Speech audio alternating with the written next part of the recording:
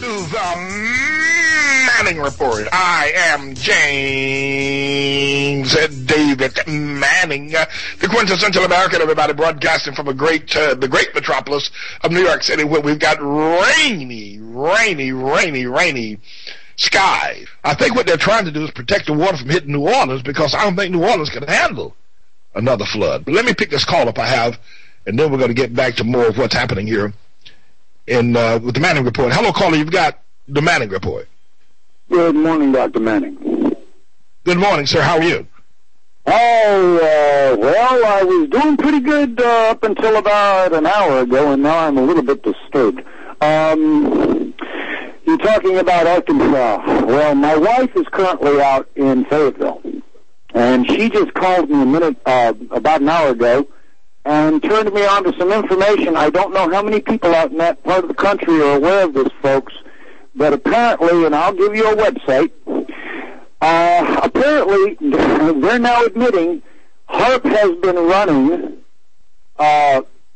pretty darn steady, and has been running recorded at a rate of 1.8 hertz to 3.4 hertz, targeting the New Madrid area, and this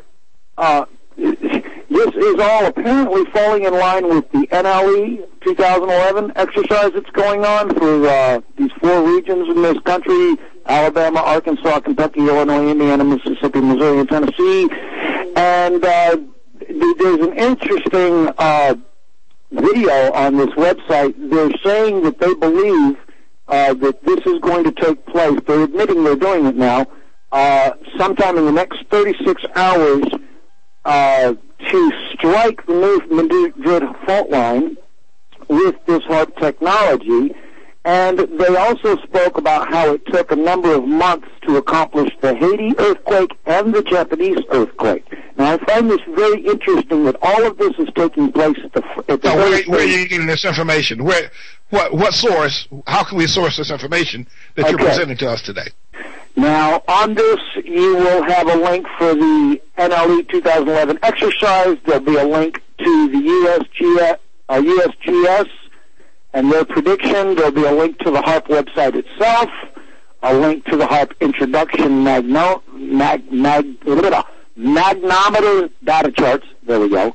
Unfortunately, the induction magnometer data for May 12th, that page is currently being blocked, not letting anybody see it.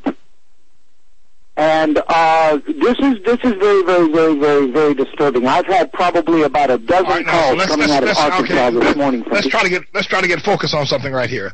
I only have a moment before I have to break. Let's try to get focused on something here. We are saying that HAARP is involved in the flooding that we're seeing in Mississippi, or the tornadoes that we experienced a week ago, or is there an effort now to the New Madrid fault line to disturb that and create an earthquake within that area, as in Haiti or in Japan? Well, what are you saying on is here? all of this is connected. It's all connected. Right. Remember all the mass animal deaths a few months ago?